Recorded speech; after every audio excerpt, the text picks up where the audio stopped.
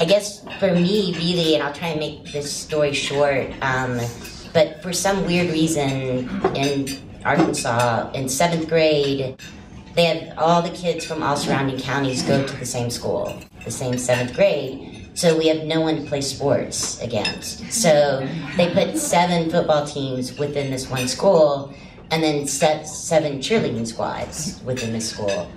And I grew up next to 2 girls, and I have a sister, and we were all like 1 year apart. So Lindley went to 7th grade, and she was a cowboy cheerleader. And then Cecily went, and she was a Viking. And then my sister went, and she was a Viking. And then it was my year, and it was not will I make cheerleader, it was am I going to be a Viking like my sister? And because everybody made cheerleader. I'm sure you know where the story's going.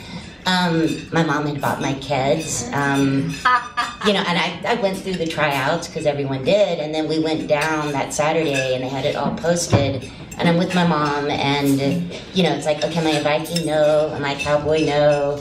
Not a Raider? Not, you know, down the line. And we're like, wait, there's been a mistake, and we go reread, and I mean, there had been no mistake. I didn't make cheerleader, and again, I can't, like, we didn't know people who weren't cheerleader in 7th grade. And I mean, it was like, I mean, there were people that like came to our house and sent food. So, you know, it was just that my mom was so humiliated, and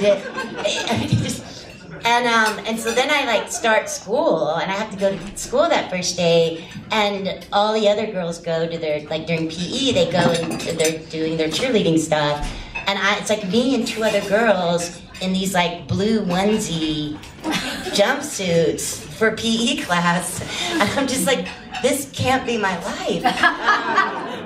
And so I became an office monitor, just to get out of that wearing that jumpsuit. And you killed all the cheerleaders. And I killed all the cheerleaders. But it did set me, you know, because then you're like, well, screw the cheerleaders, they're all losers. I'm an office monitor, okay? I can give you a hall pass or I can't. I've got the power. But it did set me, you know, then 8th grade, I never tried out for cheerleader again.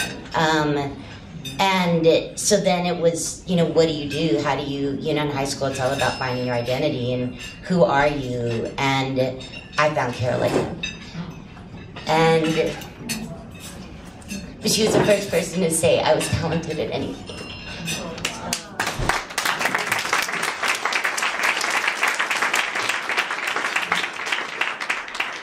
You have a good eye. I guess I do. But the thing is like Carol Ann made us feel, because usually the kids that are in drama in high school are the kids that are, you know, geeky or outsiders, and Carol Ann had the ability to make us feel like we were cooler than the cheerleaders. We were doing something more important. We were, you know, our bodies were instruments. You know, she just gave us the tools we needed and made us feel like those tools were important. And we did competition throughout the state. I mean, it just gave everyone, you know, just felt a sense of purpose when they were that hour a day in her class. And flourish in America, and so that Carol Ann is able to teach, and there are budgets for drama teachers and arts teachers. So why do you do it? Well, the main reason that I do it is for people like Joey, because not everybody is going to be a national merit. Not everybody's going to be, you know, someone who's going to get a scholarship to go to college because they're a football player. But people are talented. You know, they can paint a picture. They can learn how to do, you know, shuffle ball change. You know, they can do a sing. They can play an instrument. And for a lot of students, that's why they go to school.